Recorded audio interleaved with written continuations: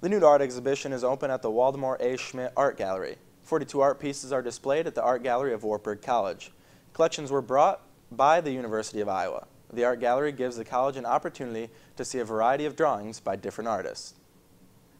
There's everything from a John Cage piece, Grant Wood's here. There's a drawing, well, it's actually a Xerox copy that Andy Warhol created. So we see a lot of artists that a lot of people have actually heard of, which is exciting. And I hope that students, faculty, and the community definitely come and check this out.